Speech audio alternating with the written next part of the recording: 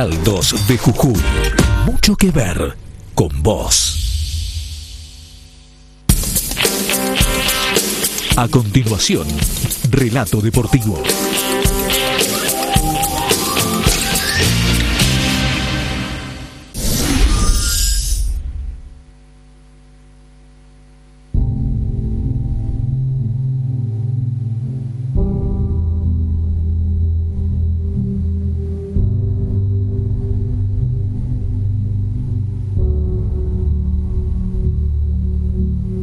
Recordando lo que un día fuimos cuando todo empezó, un pueblo de acero y alma de hierro. Somos historia, hicimos historia. Hoy esa historia está en nuestras manos. Y nos toca seguir escribiéndola. Porque sabemos de dónde venimos. Cuando recorremos las calles de nuestros barrios y vemos pintados nuestros colores, toda emoción se hace una sola pasión, porque recordamos que fue en él donde padres y abuelos dejaron su corazón. Hoy nos toca salir a gritar, demostremos lo que ya todos saben, que el elefante blanco sigue soltando su furia con pasión.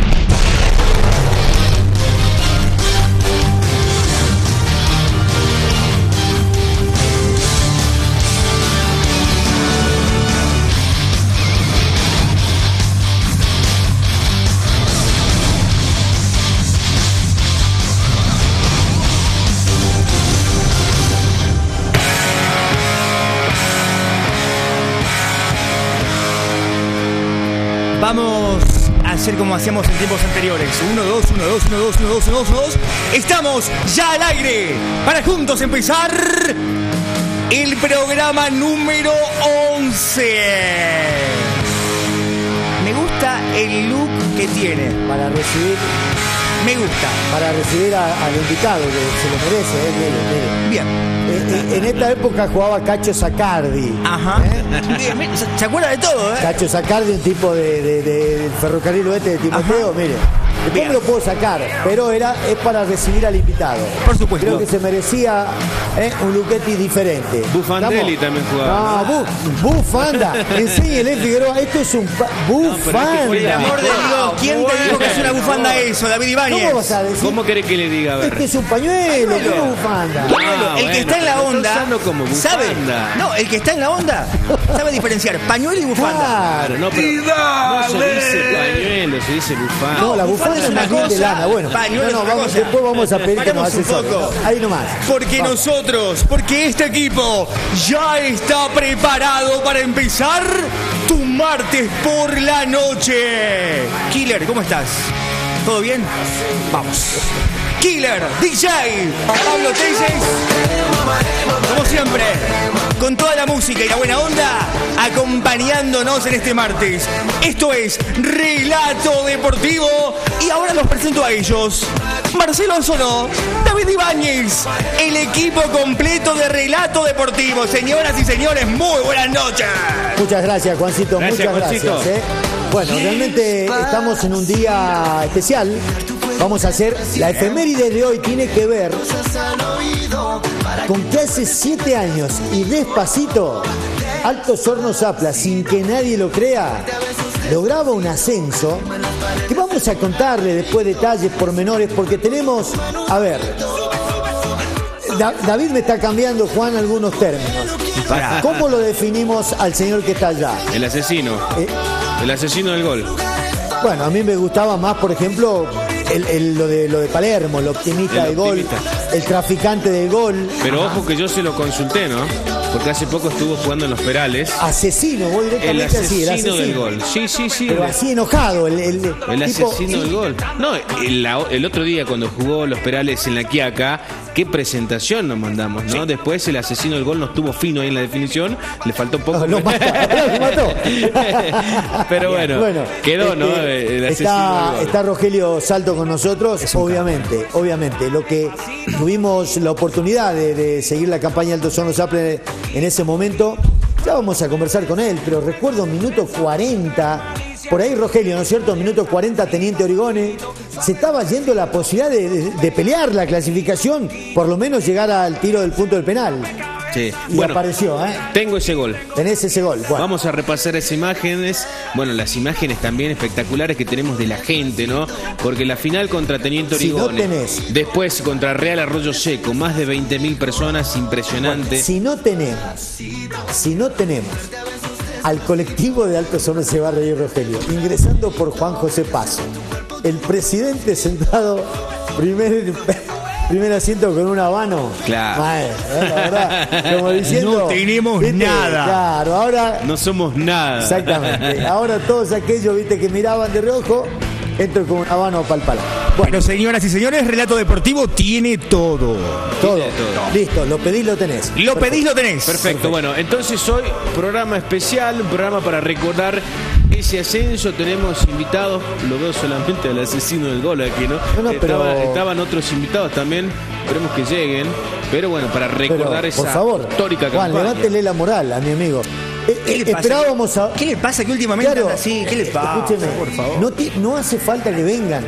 Estamos nosotros. No, bueno, pero para charlar con él. Está Rogelio. Nosotros lo podemos contar, pero. No, pero no se haga problema. Con todo respeto, Pichi Herrera estaba invitado hoy. No se haga problema. Hasta el Pichi Herrera lo invitamos. Con todo respeto digo, tipo, gracias al tipo ascendió. Bueno, estuve leyendo todo. Usted no opina. Pará, estuve leyendo. Bien usted ahí, muy bien. Estuve leyendo. Pero también quiero decir algo. Sí. Por favor, estamos ya, a partir de este momento, anotando a todos los que quieran participar en el sorteo del día de hoy. Hoy se va el primer bingo merengue. ¿Ah, sí? Sí. Eso te iba a preguntar, ¿no? ¿Qué es esa? Pero vos sabés que esos papelitos está que bueno. vemos ahí. Sí. Vamos a tomarle también los datos a Rogelio. También. Bueno, vamos a tomarle los datos a Rogelio porque él se puede llevar también un bingo y la verdad que más que merecido. Por supuesto. Sería, te imaginas, si no le dieron un premio se llevaron un autito a tal altura. Pero queda. Bueno, estamos hablando de Rogelio Salto, que en minutos va a estar con nosotros. Queríamos obviamente compartir con la mayor cantidad de protagonistas de esa fecha, pero también entendemos, la verdad que yo en ese sentido voy a ser un poco más optimista respecto a lo que le puede haber pasado a todos. Está espantoso el día afuera, amigo, está espantoso, llueve, frío, y Rogelio llegó con su hija, y tal vez aquel que no tiene la disponibilidad de un vehículo, David, se le complica y bastante. Así que desde acá, al que no ha podido llegar, le vamos a brindar este regalo, este reconocimiento, este homenaje a quienes nosotros consideramos que han sido tal vez el último gran equipo, pero entiéndase, por eso vamos a poner todo en un contexto. ¿Por qué no va a decir, che, era un equipo lleno de figuras? Pero para nada. Para nada. Era un equipo que ganó al calor popular. Ganó, ¿sabes por qué? Porque era un equipo humilde. Sí. Era un equipo que, es más, venían de problema en problema, no cobraban, que situaciones de conflicto, que paro, que el presidente no podía acercar el dinero que ellos requerían para poder vivir, aquellos que lo hacían del fútbol. Muchos que, por ejemplo, Rogelio Salto, que está acá, él ya trabajaba en otro lugar para poder jugar al fútbol. ¿O no es así, Rogelio? Sí, y muchos tenían que trabajar. Ese equipo humilde, este sería el título, el equipo humilde, la humildad, ese es el título, la humildad ganó el corazón. Porque muchos hinchas de Zapla, de Palpalá, gente de Jujuy, veíamos a muchísima gente de Jujuy, gente de San Pedro, de Perico, el que se volcó a apoyar a un equipo requero. Toda la provincia, ¿no? Apoyando. El premio fue la humildad, seguro. Bueno, un equipo que fue de menor a mayor, que sufrió y muy emotivo fue también, he visto y he recordado aquel partido contra Atlas de Salta, que la clasificación se logra en el Marte Arena, en la provincia vecina, allí con lágrimas en los ojos, muchos jugadores también, sensación de bronca, haciendo referencia a esto, ¿no? No cobramos un peso, pero aquí en la cancha nos matamos. Y llegar a esa gran final, después le quiero preguntar a Rogelio, ¿no? ¿Qué habrá pasado por la cabeza de los jugadores cuando se perdió por penales frente a Teniente Origone? Recuperarse, reponerse rápidamente y a la semana ya estar jugando con Real Arroyo Seco. Impresionante. Hubo una tarde que en Palpalá se conoció como la tarde de las parteras. Usted me va a decir de qué se trata. ¿Sabés de qué se trata? No, Jugaba cuénteme. Alto Hornos Zapla con Sportivo Guzmán. Ah, bien, sí. Fue increíble lo que atajó ese día Guillermo Eisenberg. Mirá, primero que atajó un penal, después recordábamos con Rogelio, una pelota que le cabecean al lado del palo que llega, después otra pelota que pega en el travesaño, pica y cuando va un delantero a agarrar el rebote, cabecea, quemarropa y es terrible lo que atajó. Muy bien. Y Zapla pasa ese partido. Pero te digo que fue la tarde de las parteras, pues ¿sabes cuántas mujeres Bueno, estaban Guillermo- embarazadas, terminaron en el hospital? Fue increíble, ¿eh? Guillermo Eisenberg hoy se ha retirado del fútbol dedicado a la cocina, en un chef profesional. Lo seguimos por Facebook y se ríe. Rogelio debe saber, debe estar en contacto permanente. Además, buen grupo, buen grupo. Bueno, pero vamos a hacer una cosita, ¿Arrancamos, te parece? pero totalmente. Vamos a ir a una pequeña pausa para ubicarlo a Rogelio acá al lado nuestro y empezar a recordar juntos los distintos pasajes, porque quién mejor que él va a ir recordando cada imagen que nosotros vamos compartiendo con toda la gente de Palpal. Perfecto, tenemos un lindo informe que hemos preparado también, las palabras de Cingariello, el técnico que fue consagrado en esa campaña y que hoy se mantiene vigente, ¿no? En Alto Hornos Zapla, también opinando acerca de esta fecha histórica y muchas imágenes lindas que hemos recopilado de esa gran campaña del 2010 en Alto Hornos Zapla. Perfecto. Bueno, Muy bien. señor director, una pausa cortita Juancito. y ¿tenés algo? vamos a recibirlo a Rogelio. Preséntela, por favor. Ya volvemos, no te muevas, porque seguimos en el programa número 11 de Relato Deportivo.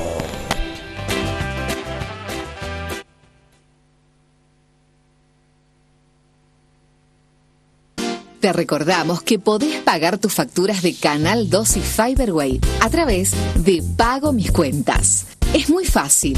Ingresá a través de cualquier medio digital a pagomiscuentas.com. Busca el rubro y la empresa. Luego, quiclea en Pagar. Ingresá el número de identificación impreso en la factura, el monto a abonar y confirmá los datos quicleando en Aceptar. Recordá que cada factura tiene un número de identificación distinto. Es decir, si tenés Canal 2 y Fiberway, debes realizar este procedimiento para cancelar cada servicio. Canal 2 y Fiberway, siempre pensando en vos. Los artistas que más te gustan, ahora por Tropicalísima, tu programa en la TV. Frecuencia 2 de Canal 2, sábados de 12 a 14 horas con Paola Notario, presentando Tropicalísima. Canal 2, como siempre, bien arriba.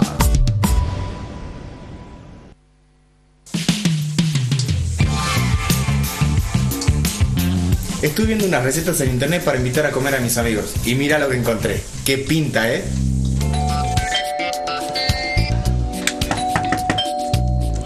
Maestro, casa, che. ¿Qué es ese olorcito? Esperá, eso no es pizza. No, Ni empanadita ni picadita. no. Chop suey de pollo. Todo casero. ¿Posta? Posta. No me digas. No, no te creo. Si estás conectado, todo es posible.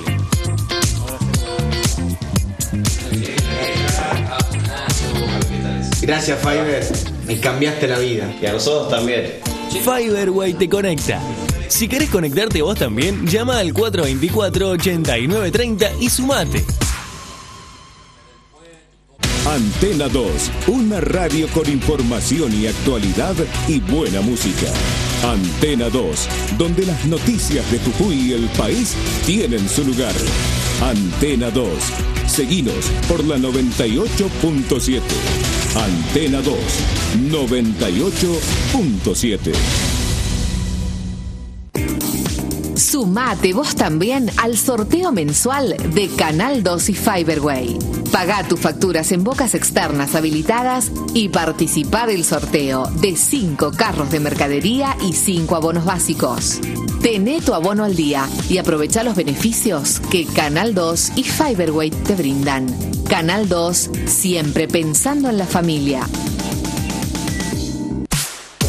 El colectivo arranca con lo mejor para tus mañanas. Todo lo que necesitas saber. La mejor información, las mejores notas, tips para tu día a día, música y la mejor onda en el magazine que te acompaña.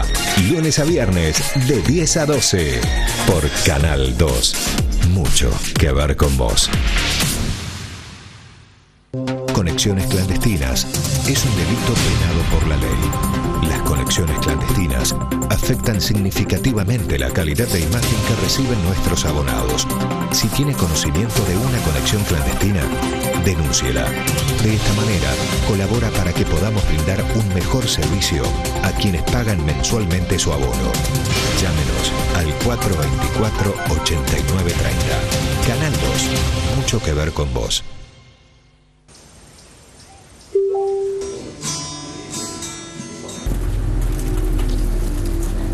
Gaby, mándame la ubicación ahora que acabo de enganchar Wi-Fi.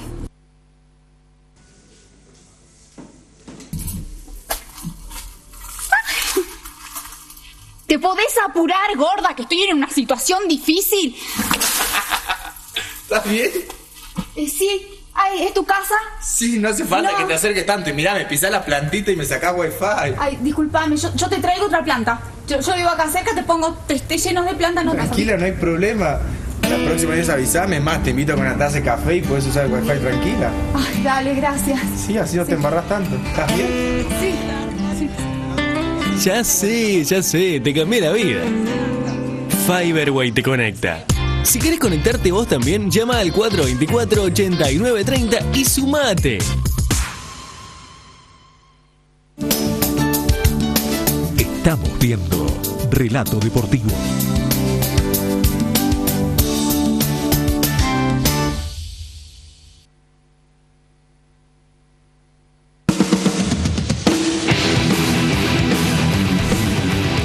Volvemos y ya estamos con vos. Atención porque estamos con el bingo merengue, que al final del programa vamos a sortear el primer cartón de este bingo del Club Altos Hornos Zapla.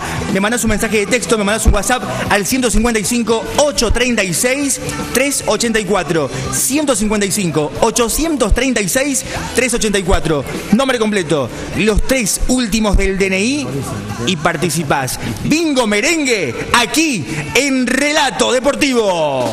Muy bien. Bueno. Hay tiempo entonces para anotarse. Vamos a recordar rápidamente el número otra vez, despacito. 155. 155. 836. 836. 384. 384. Ahí está. Perfecto. Ahí está. Muy bien. Marcelo, tenemos invitado. Bueno, acá tenemos a Rogelio, que nos acompaña con su hijita, que en ese momento la llevabas en brazos. Hoy ya una señorita, ¿eh? Bueno, Rogelio... el asesino del gol. El asesino, el traficante, el optimista, ¿cuál es el que más te gusta y te identifica? Con el que me bautizaron fue con el asesino del gol. El asesino. Ya no da medio, ¿viste? Bueno, Rogelio, entonces, antes de que vamos a compartir... Ya somos dos, dice Juan. Asesino del gol también me pusieron a mí. Asesino del gol. Asesino de peluquería. Claro. Rogelio, antes que presentemos el informe, obviamente como un homenaje a todos ustedes, que seguramente la gente de Palpalá va a disfrutar y mucho, uno te tiene que preguntar, pasaron 7 años, un día como hoy, sensaciones, nada más. ¿Qué es lo que te pasa por la cabeza? Sensaciones, hace 7 años, a las 11 de la mañana, creo que estábamos enfrentando... la mayoría de nosotros un sueño inalcanzable, ¿no? Que creo que con la ayuda de la gente y la humildad del grupo que teníamos, logramos el tan ansiado ascenso, ¿no? ¿Qué les pasó, Rogelio? Esto te queríamos consultar, ¿no? Después de que perdieran por penales con Origones, se le vino el mundo abajo, pensaron que se le escapaba el ascenso, rápidamente tenían la revancha en la promoción, pero ¿qué pasó por la cabeza de ustedes? ¿Cómo se repusieron, no? En tan poco tiempo. Sí, creo que en ese momento fue un golpe muy duro, ¿no? Porque creo que ese día estuvo muy llena la cancha, la gente acompañó y fue confiada que nosotros podíamos lograr el ascenso. Y como decimos, fue un golpe duro, pero creo que el martes ya tuvimos que pensar en lo que venía y bueno, y seguir pensando en el sueño que teníamos todos, ¿no? Que era el hambre de ganar algo en el club. Claro. Vos sabés que uno piensa, Rogelio, y te lo preguntaba, conversábamos afuera. Altos Hornos Zapla ha tenido grandes equipos y ha enfrentado rivales de mayor fuste que lo que ustedes precisamente les ha tocado enfrentar, porque creo que no escapamos a la realidad si decimos que en ese momento Teniente Origone era un equipo que por ahí Real Arroyo Seco no no tenían el gran nombre, tanta trayectoria, trascendencia en el fútbol nacional. Pero ustedes lograron algo que hoy yo lo decía en el noticiero, en Palpalá, es inexplicable que el Gigante se llene de la manera que se llenó en esas dos finales, tanto con Teniente Origón y con Real Arroyo Seco. Realmente es inexplicable. ¿Qué crees que pasó? ¿Qué conquistó? ¿Qué sedujo tanto a la gente de Palpalá y de ciudades aledañas? Bueno, yo creo que lo primero que la gente se contagió de la humildad del equipo, ¿no? Creo que era un equipo de la zona y que la mayoría teníamos muchos sueños, como decís vos, trabajamos y pensábamos que podíamos lograr algo con Zapla, ¿no? Y creo que a partir de octavo de final la gente se empezó a identificar con el equipo y empezó a acompañar más, ¿no? No, aparte, Marcelo, ellos volvieron a Zapla a los primeros planos, ¿no?, del fútbol argentino. Sí. Aparte, Rogelio, ustedes venían de otras campañas frustradas, por ahí siempre se armaban para pelear, para ascender y quedaban en el camino, ¿no? Y de hecho llegar a una semifinal, clasificando en Salta contra Atlas y encontrarse con esa final, digamos, ahí capaz que ustedes recién cayeron y dijeron, no, podemos ascender. Sí, por ahí la mayoría del grupo éramos chicos, ¿no? Y uno lo vivía el día a día. Creo que con el pasar del tiempo nos dimos cuenta de lo que logramos, ¿no? Y era más difícil antes el torneo del interior, mucho más largo, ¿no? Que ahora. Mucho más largo. Mucho más largo. Claro, pero vos, por eso te digo, vos ponés en este contexto. Es decir, mirá los equipos que estamos hablando, y eliminó a Atlas, todo. Hoy Atlas en Salta no... Claro. No significa nada. Está jugando ligas. Real Arroyo Seco, Teniente Origón desapareció del mapa.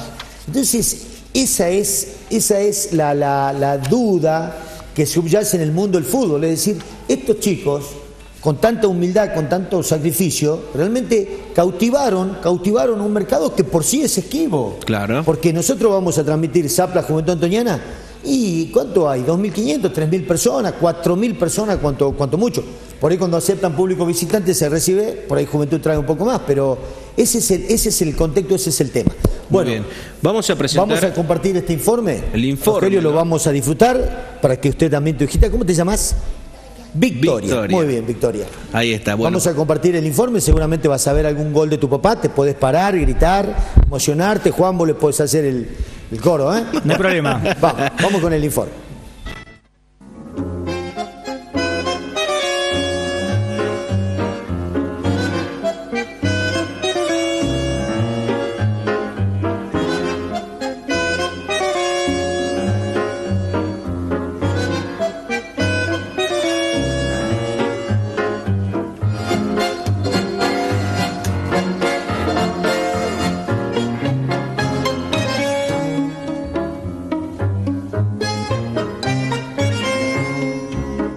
Altos Hornos Zapla, glorioso 2010 en el ascenso. No solo Altos Hornos Zapla fue el gran representativo del año 1974, sino también el equipo de los nuevos ascensos del 2000. Así ocurrió que en el mes de junio exactamente el conjunto merengue subió del torneo del interior al certamen Argentino B. Pasaron 7 años en la que la nostalgia invadió a la ciudad siderúrgica.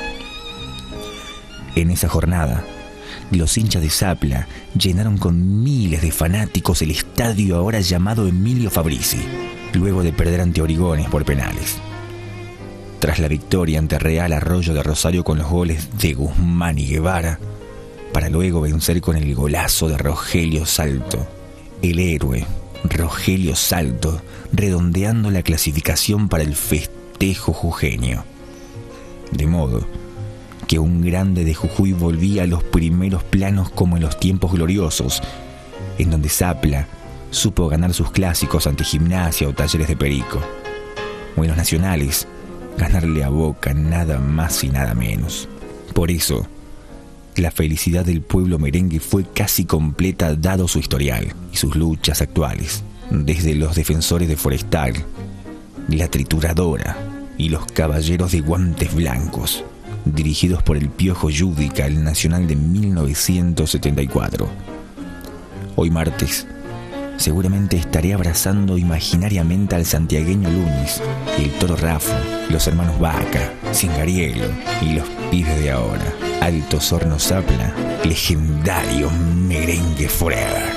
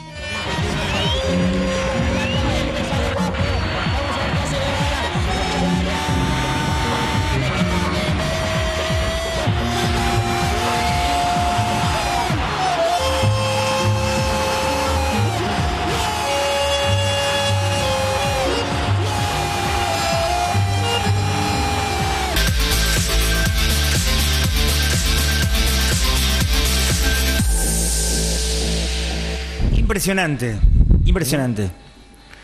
Los Ahí momentos. Para revivir un poquito, ¿no? Los recuerdos. A varios hinchas te digo que se le debe estar cayendo un lagrimón. Sí. Quiero ver la carita de Rogelio nomás, mirá la de la nena también. Victoria emocionada, ¿no? Por ahí. Que vos sabés que era un partido que tenía un condimento especial, porque te reitero, es como que gente que no iba nunca a la cancha dijo vamos, familias completas que vos no eran habitués de estos partidos, entonces sentían tal vez los jugadores, y lo entiendo Rogelio como él te dice, fue una descarga porque sentías que le estaba fallando. Claro. ¿Cuánto faltaba, Rogelio, para que termine ese partido? 1 minuto y medio. 1 minuto y medio. Sí, a los 45 fue ya había lesionado. Claro. Explotó la cancha, ¿no? Explotó. Después falló igual en el penal. siempre una manita, ¿viste? Claro. Ya es. Bueno, Juan, vamos a avanzar con algunos mensajes para después seguir dialogando con el asesino del gol. Ya que le gusta el asesino, a mí me gusta otro, pero vamos a respetar que el apodo original. Bien. Un pase de un asesino a otro asesino. Le mandamos un saludo para le mandamos el saludo para Guille, que está participando, terminación 120. Abrazo grande. Por este lado, Relato. Abrazo y saludos para el crack, ¿sí? Al asesino. Saludos. ¿Qué tenemos por acá? Buenas noches, quiero felicitarlos por el programa y saludar a Rogelio y Victoria de parte de Luján y Cecilia de Palpalá. Quiero participar por el sorteo. Ceci, terminación 319. Vamos por acá. Hola, buenas noches, ¿cómo están? Muy bueno el programa. Quiero participar por el bingo merengue. Soy José, mis últimas 472. Vamos por este otro lado. Grande mi Zapla querido, no importa la división en la que juegue, lo llevo en el alma, lo llevo en el corazón. Bueno, perfecto. Qué lindo mensaje. ¿Conocen a las que se identifican? ¿Sí? ¿Quién es? Perfecto. Muy bien. Bueno, Rogelio, sí. No quería consultarle, cortito. ¿Estás jugando en Monterrey con San Vicente? Sí. ¿Liga departamental? Sí, así es. Perfecto. Bueno, vos sabés que esta es una pregunta, pero también vamos a compartirla con los televidentes, que después, inclusive con el técnico Horacio Cingariello, que nos debe estar mirando. Vos sabés que Rogelio es el típico jugador, David, es el típico jugador que vos decís, no lo voy a poner de entrada. Claro. Porque al gol sé que lo tengo siempre en el banco de relevos, y cuando lo mando faltando 25 minutos, partidos calientes, el tipo vos sabés que es garantía de satisfacción. ¿En serio? 100% creo que esa campaña en Alto Hornos Zapla fue así. Generalmente entraste en muchos partidos en que te tocó definir, te tocó ser artífice decisivo de algunas presentaciones del merengue. Sí, la verdad es que, como decimos, me tocó entrar en varios partidos en los últimos minutos y bueno, tuve la suerte de poder convertir, ¿no? Además se da esa, ¿no? Sí. Le hizo un gol Rogelio Salto, esto lo quiero decir al equipo de Godoy, pretemporada antes de que inicie esta segunda parte del Federal A, ya con la camiseta de los Perales, ¿te acordás? Del Emilio Fabrici, a la cancha, el asesino del gol, ¡pum! Media cancha, golazo. De media cancha. Al equipo de Godoy. Al equipo de Zapla. Él vistiendo los colores de los Perales y haciéndole, por supuesto, no lo gritó. Pero fue un golazo también. A ver, vamos a ir recordando. La formación del equipo. Más o menos, ¿te acordás? Guillermo Eisenberg al arco. Sí, Guille, de 4, Mauri Villarreal, La Chola Carrasco, Diego Aquino, Diego Sueldo, Pachorra Méndez, jugaba Lucho Guevara, Nico Guzmán, El Tanque, Albarracín, yo. Claro. Perfecto. No hay ninguno. Es más, creo que Lucho Guevara es el único de afuera, pero por una cuestión de que está ya afincado en Palpalá, tiene su pareja, su hijita. Entonces, no había nadie de afuera. Por eso yo creo que ahí está la explicación. Era un equipo local, un equipo, La Chola Carrasco de San Pedro, Albarracín de San Pedro, El Tanque Toledo de Palpalá, vos de Palpalá, Mauricio Diego Aquino de Palpalá. O sea, eran Eisenberg de Gorriti, venía de Jujuy, así que fue un equipo de esos equipos que vos decís, humildes y luchadores. Bueno, la gente compró, y vos, por ejemplo, tuvimos a un técnico que se fue, que vos lo nombraste lleno de cosas raras, y la gente no compró. La gente es así, por eso siempre digo, si quieren algo genuino, busquen al hincha de verdad, que lo van a encontrar. Perfecto. Vamos a escucharlo Cingariello. A ver. Al técnico actual de Alto Hornos Zapla, pero que también hacía referencia, ¿no? Por supuesto, a este gran ascenso del 2010. Y aquí lo escuchamos a Horacio Cingariello. Qué bueno, ¿no? Qué bueno que gente de Jujuy se acuerde de lo mucho que hicimos acá en la ciudad, ¿no? Qué positivo, eso marca de que realmente dejamos algo importante para la institución, así que nada, son recuerdos imborrables, recuerdos que realmente me emocionan demasiado cuando vuelvo hacia ellos. Fue algo muy positivo, muy grande que se logró, y eso nos dio la posibilidad de tener un proceso muy bonito, y obviamente, ¿no?, de hoy tener esta gran posibilidad también de poder estar jugando un federal A, que para nosotros es muy importante. ¿Qué es lo que tenés presente de aquel momento? Las caravanas, el clima que se daba acá en los alrededores del estadio. Sí, no, principalmente el clima que se daba en todos los partidos, ¿no? Después de aquella dramática definición con Unión Güemes, donde hubo agresiones allá en la ciudad de Salta, hacia los jugadores, hacia la gente. Yo creo que a partir de ahí hicimos un clic y realmente nos embarcamos en una ilusión que, gracias a Dios, pudimos culminarla con eso tan bonito, ¿no? Donde todo Palpalá estaba muy prendido en lo que se hacía, todos estaban pendientes de lo que los chicos hacían en cada partido, en cada encuentro. Bien, es así que cada vez que salíamos a jugar, por decirte, cuando fuimos a Origón de Córdoba, realmente llevamos, no sé, 2.000 personas, me parece que fueron. Es increíble lo que se vivió. Luego, acá, cuando jugamos esa gran final, donde ganamos el partido y luego terminamos perdiendo por penales, pero en la reválida, podemos llamarlo de alguna manera, con Arroyo Seco, pudimos lograr lo que hoy lógicamente se recuerda de esta manera, lo que yo llevo tan dentro de mi persona, lo que me emociona demasiado cuando lo recuerdo. Y nada, las caravanas, el regreso de Rosario, la gente entusiasmada, un estadio colmado, una gran ilusión en el palpaleño, le dimos un poquitito de vida con lo futbolístico, así que son cositas muy bonitas que se me pasan por la mente, y lógicamente, ¿no? Esto no solo es un recuerdo para mi persona, yo creo que todo aquel palpaleño que recuerda, podemos llamar, de esa gesta, debe estar muy emocionado. Hay gente como el Gato Sueldo que todavía sigue por acá, se acuerda uno de Lucho Guevara, de varios jugadores que fueron símbolos de este ascenso. ¿Soñás con un plantel de similares características, con ese hambre que tenían cada uno de los jugadores? Sí, uno siempre se imagina poder volver a conformar un plantel con ese hambre, como vos decís, ¿no? Porque realmente esos chicos tenían hambre de gloria, hambre de conseguir cosas bonitas. En cada encuentro había una gran entrega. La verdad que es muy lindo. Hoy estamos nuevamente ilusionados, estamos nuevamente embarcados, estamos planificando lo que va a ser este proceso en el nuevo federal, así que son cosas que te pasan por la mente, y son cosas que, lógico, ¿no?, te ilusionan de tal manera que te hace retroceder un poquitito y acordarte de aquellos momentos tan bonitos.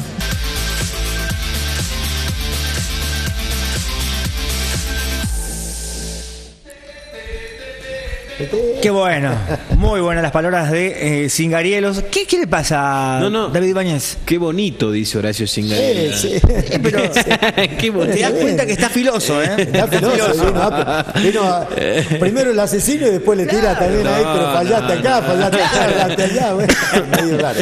Bueno. Para que sigas participando, 155-836-384. ¿Qué tenemos por acá? Prohibido olvidar. Un saludo a Rogelio y a toda esa banda. Jamás olvidaremos todo eso. Zapla, pasión, Zapla de mi vida. Sí, perdón, hablando de olvido. ¿Qué quiso decir Cingariello cuando arranca la nota con nuestro compañero Suárez? Dice, ustedes no se olvidaron. Claro. ¿Alguien se olvidó? Nosotros siempre lo tuvimos presente, ¿eh? Bueno, siempre dirigiendo Independiente Irigoyen, River de Embarcación, siempre lo tuvimos presente porque lo consideramos un hombre, primero, muy capacitado en lo que hace, y además un palpaleño de pura cepa, un palpaleño curtido en el acero. Por eso es que no lo dejamos de lado, ¿eh? Por supuesto. Somos doble Usted lo conoce más, Marcelito, ¿eh? Usted lo conoce más. Me parece a mí, o usted también está con ganas de tirar palitos. No, porque me extrañó eso de que arrancó diciendo ustedes no se olvidan. Pero bueno, el que no vamos a olvidar y el que queremos reconocer y ponerlo en el lugar que realmente le corresponde en esa campaña es a Rogelio. Bueno, Rogelio, hablo Cingariello. Definime tu relación y definime a Cingariello como DT en ese grupo, reitero, que logró cautivar a propios y extraños? Bueno, creo que en ese equipo Horacio logró sacar lo mejor de cada jugador, ¿no? Y creo que encontró el equipo en un momento dado, y creo que también la gente se contagió por el estilo de juego que teníamos, ¿no? Claro. Creo que no renunciamos a salir a ganar. ¿Partido más complicado? Partido más complicado con Teniente Origones, ¿no? Porque ¿Sí? veníamos de perder la final en Córdoba 2-1 y teníamos que remontarlo acá. Era más difícil, ¿no?, definirlo en casa. Quizás la presión es otra. Sí, por ahí costaba un poco más por la ansiedad, ¿no?, de que uno tenía, de que venía la familia, de que venía mucha gente, Sí. y por ahí capaz uno jugaba más suelto de visitante, ¿no? Rogelio, ¿siguen en contacto ustedes? Sí, la mayoría estamos en contacto. ¿Tienen un grupo, por ejemplo, de WhatsApp? Sí, hace 2 años que tenemos el grupo de... Ah, qué grosso. Sí. Ascenso 2010, supongo. Ascenso que 2010. Claro. Y se juntan así antes de fin de año, comparten algún cumpleaños. Fecha, ¿no? ¿Sí? Generalmente para esta fecha nos juntamos, organizamos algo y tratamos de estar todos, ¿no? Está bueno. Yo te digo que particularmente, bueno, vos decías Teniente Origones, obviamente es una mirada, pero para mí el partido bisagra, el partido que le da a Zapla el salto distintivo es con Sportivo Guzmán acá en Palpalá. Sí. Ese partido venían de perderlo también 1-0 en Tucumán. En Tucumán, sí. Y bueno, acá ahí se me tapó absolutamente todo. ¿Cómo llamaste esa tarde? La tarde del parto. Porque varias mujeres que estaban en el hospital porque realmente fue. Escuchame, hubo un penal. Zapla, a ver, el partido estaba, Zapla ganaba 1-0 y estaba para que lo empaten ellos, pero por todos lados te podían empatar. Claro. Tiro en el palo, tiro en el travesaño, penal, no pueden empatar. Impresionante. Y Zapla después, pum, pudo liquidarlo cerca del final.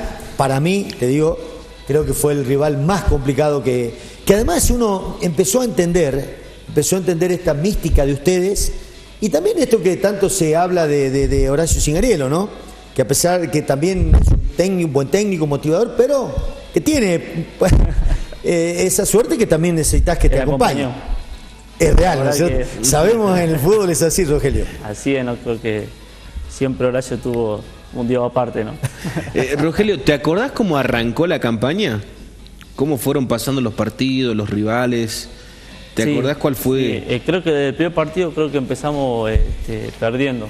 Y creo que después se fue acomodando el equipo, ¿no? Con el correr de los partidos, Horacio fue encontrando el equipo y bueno, como te decía, ¿no? Que empezó a explotar las virtudes de cada jugador. Claro, ¿qué fue? ¿El Polo, primer partido? El Polo fue el primer partido que perdimos en Palpalá. Sí, después en La Quiaca. En La Quiaca fuimos. Y ahí ganamos sobre la hora, 2-1. ¿Con quién jugaron en La Quiaca? ¿Libertad? Libertad. Libertad La Quiaca. Después, Atlético del Carmen. Atlético del Carmen, sí. Duro rival también, sí. Atlético del Carmen. ¿Se cruzaron con un equipo de la capital o no? No, con Lavalle. General Lavalle. Con Lavalle. Claro, General Lavalle. Un torneo tantos equipos, ¿no?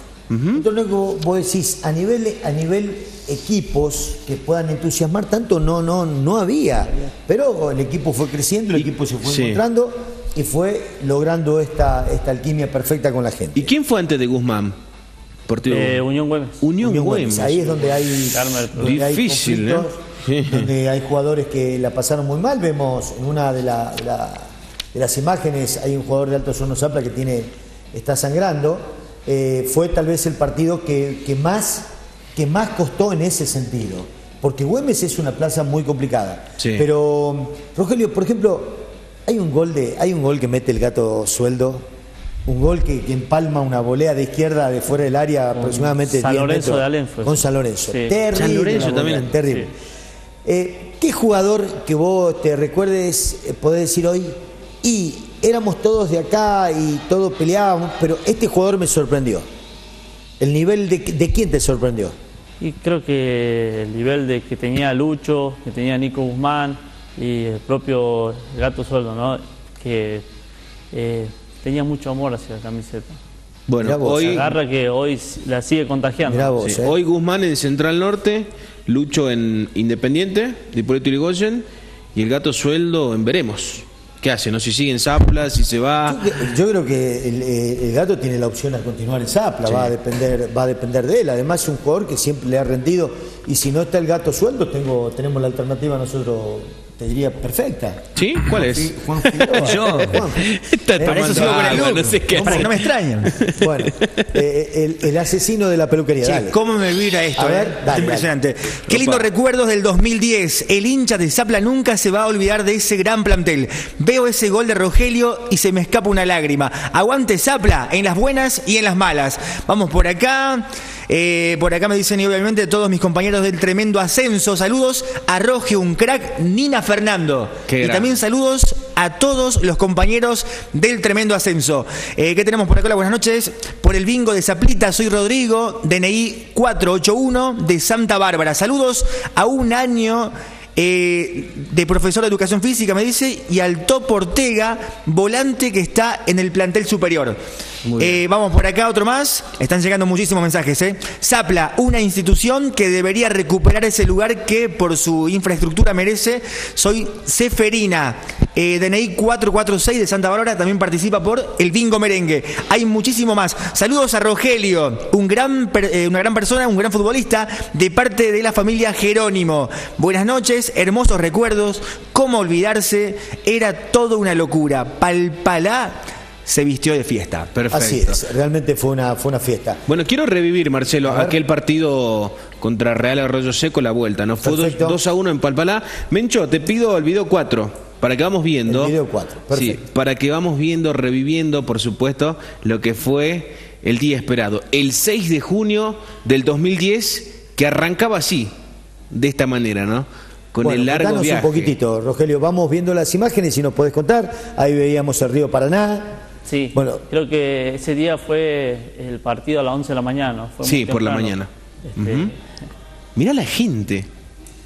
¿Se imaginaban ustedes este recibimiento de visitante? No, no esperábamos tanta gente. Creo que nos sorprendimos cuando estábamos llegando a la cancha y veíamos por todos lados hinchas de Zapla, ¿no? Y ustedes, por ejemplo, llegaron el sábado a la tarde. El sábado a la tarde. ¿Tuvieron posibilidades de relajarse un poquito, pasear, conocer un poco la ciudad? ¿O no había tiempo para eso? Solamente estaban metidos en lograr el objetivo. Bueno, ese día llegamos un sábado como a las 6 de la tarde. Bastante tarde. Sí, horario complicado. Hasta que nos pudimos acomodar en el hotel, creo que no tuvimos tiempo de poder conocer, ¿no? Mirá la palomita, mirá ese gol, Nico Guzmán. Sí. Mirá la palomita. Más o menos emulando a Rogelio Salto, que es uno de los mejores cabeceadores que hay. Después, Lucho, 2-0. Partido liquidado. Ahí está la máscara de Spider-Man. La mascarita. Vos, Bueno, qué lindo recuerdo. Realmente, Rogelio, entraste ahí también en eso, en los dos partidos. Sí. Eras como el abonado, eras como, tenías que, era la cuota también de suerte, que venías desde el banco de relevos para, por ejemplo, poder cerrar partidos que se presentaban sumamente complicados. Qué lindo, ¿no? La verdad.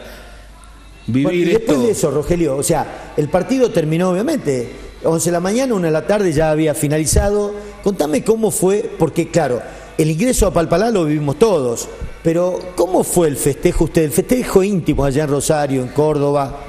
Bueno, el festejo íntimo, terminamos el partido ese día y tuvimos una hora más en la cancha festejando, sacándonos fotos con la gente que nos había acompañado de Palpalá, y desde Buenos Aires también se acercó mucha gente, la vía filial de Zapla, y bueno, creo que después de ahí nos fuimos a almorzar y fuimos a visitar el monumento a la bandera, ¿no?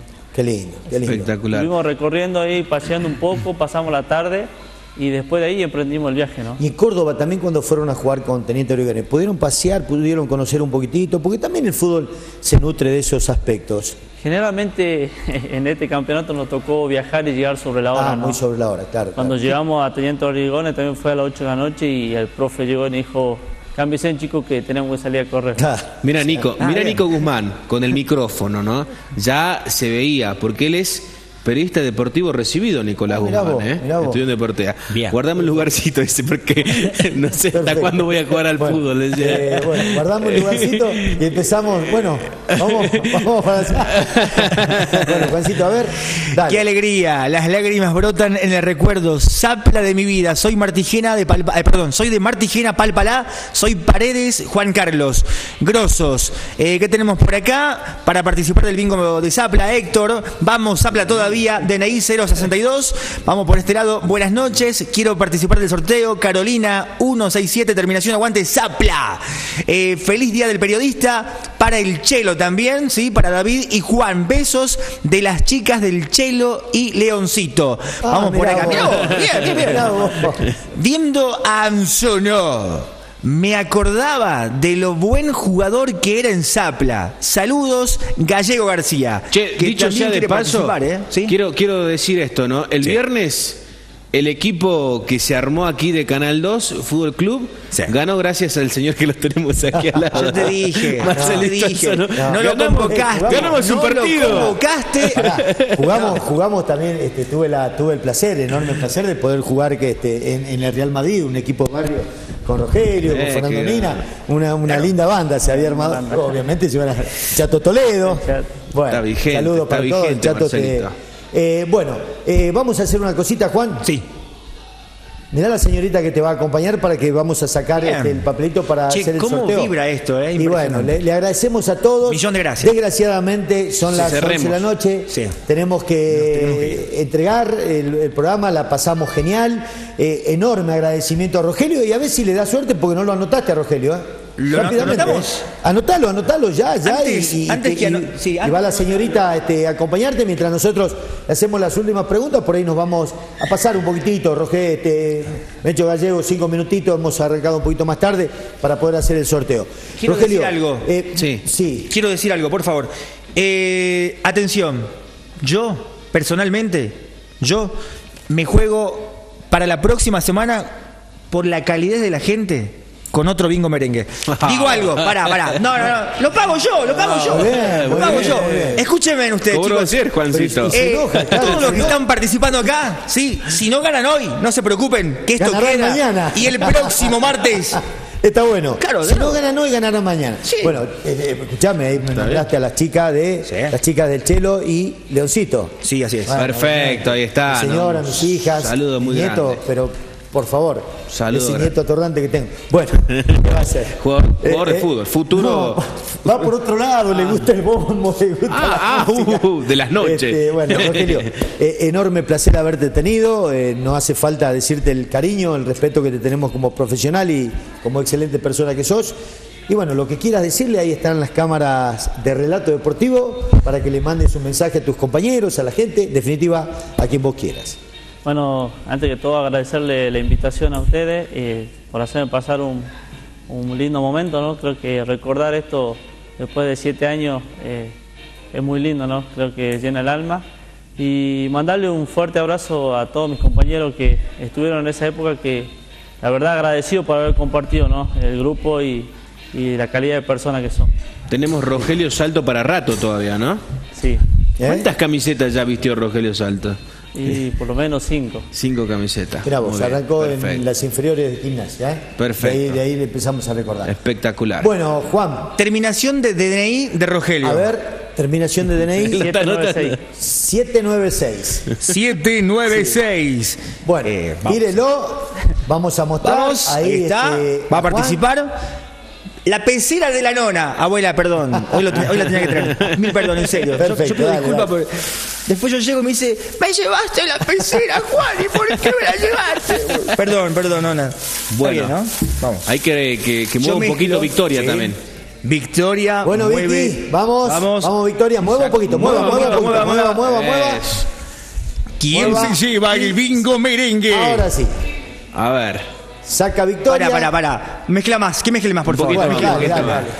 Se va el bingo merengue. No estamos rifando. Es el bingo merengue. Es el bingo merengue. A ver, ahí está. Dejamos la pecera de la nona por este lado. Préstame. Ahí tenemos el ganador. Es una dama. ¡Apa! Pensé que iba a decir Rogelio. Casi. ¿Cómo se llama? Mariela. Mariela. ¿Terminación de documento? 361. Bien. Mariela, 361, te ganaste el bingo merengue en Relato Deportivo. Bien, vamos con el aplauso, vamos DJ, vamos. Muy bien. Mostramos. Muy bien. Bueno. Decirle a Mariela que ya le vamos a mandar un mensajito. Correcto. ¿Cómo tiene que hacer Mariela? Eso es lo más importante. Sí. Yo creo que tendría que venir, Juan. Sí. Yo creo que tendría que venir el martes que viene a Relato Deportivo y le entregamos acá. Y si no viene Mariela, no hay bingo. Ahí está. Me parece si no que viene Mariela el martes, que nos cuente un poco porque obviamente si participó es porque sabe de fútbol. Sí. Que nos cuente un poquitito de la historia de Zapla. Obviamente el bingo ya está ganado. Sí. Perfecto. Bueno, espectacular. Mariela, te esperamos el próximo martes a partir de las 22 horas acá en Hipólito Yrigoyen, donde están los estudios de Canal 2. Acá vamos a charlar un poquitito, te vamos a entregar el bingo y nos vas a comentar todo lo que recuerdes de aquella campaña o en definitiva todo lo que te guste de Altos Hornos Zapla, porque seguramente debe ser de esas mujeres que suelen ir a la cancha nada más que alentar. Muy bien. Porque hay otros que van por ahí a tirarle algún exabrupto por ahí. Pero bueno. Otros que ni ven el partido. Sí, otros ni ven el partido. Muy bien. Así que nos despedimos, Juan. Gracias, Rogelio. Muchas gracias. Un lujo. A vos, muchísimas gracias. Un lujo, Rogelio. Gracias. Gracias, Victoria. Muchas gracias, Victoria, por haber acompañado a tu papá y por haber sido parte de esto de haber usado la pecera de la abuela. Listo, Juan. Nos despedimos. Gracias, Mencho. Gracias, Gallego. Gracias, Rafa Pineda, todos los que participan en esto que es Relato Deportivo. Davicho, como siempre. El martes que viene ya volvemos a la actualidad, ¿no? De Zapla, Torneo Federal A, jugadores que se van, jugadores que se quedan. Pero hoy era especial. Vos sabés que me dijeron, no digas nada hoy. Muy bien. Porque tengo varios nombres. Perfecto. Pero varios nombres. Volante central de mucho nivel. Varios. El martes que viene. Y es más, vamos a esperar a ver si el martes quiere venir el presidente, ya para empezar a ver qué refuerzo está confirmado. Ayer firmaba uno. Espectacular. Ayer firmaba uno. No anticipemos nada. Perfecto. El próximo martes volvemos a la realidad, volvemos a la actualidad. Hoy era especial, ¿no? Porque se cumplen 7 años del histórico ascenso del 2010. Nos vamos. Quedan todos ustedes con el señor, el animador, el showman, el amigo, Juan Figueroa. Señoras y señores, a no preocuparse porque todos los que participaron próximo martes de nuevo en el bingo merengue. Hasta aquí llegamos. Pablo Telles con la música, DJ Killer, David Ibáñez, Marcelo Ansonó y yo, Juan Figueroa. Hasta el próximo martes. Chao.